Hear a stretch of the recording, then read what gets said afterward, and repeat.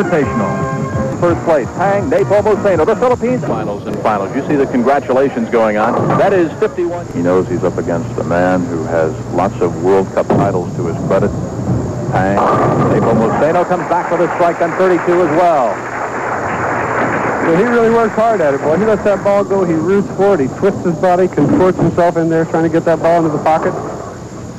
Paeng himself in excellent shape. We mentioned the fact that he gave up weightlifting because, like Johnny Miller on the golf tour not too long ago, he was throwing his muscles out of shape, putting on too much bulk. But Paeng still jogs. He says he jogs 5 miles a day, but not here in Las Vegas. He said it's too hot and there are too many cars. Oh, look at that 6'10" rock, and it went over. Look at him, yes. Now there's some excitement, boys.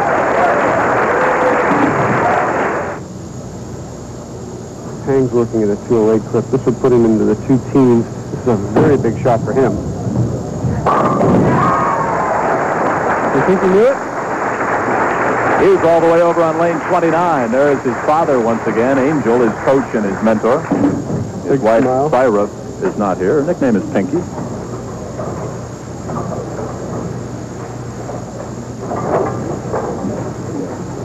Yeah, take a second. Today is a nice day for our family, too. We have my wife's birthday today, so she's spending it with me.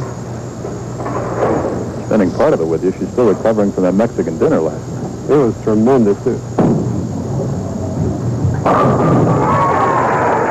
Game, set, match, huh?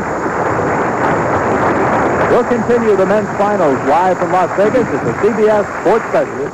I think they were all thrilled to be here, and I know Paeng is thrilled to have won the very first one. Well, we had competitors here this week from 15 countries, from France and Taiwan, Canada, Denmark, Paeng from the Philippines, from Guam, from Australia. You heard from around the world. One of the top amateur bowlers is Paeng. Congratulates Jack. We've got our 2 champions. We'll return to Las Vegas. It's a CBS Sports Special, and golf is coming up next.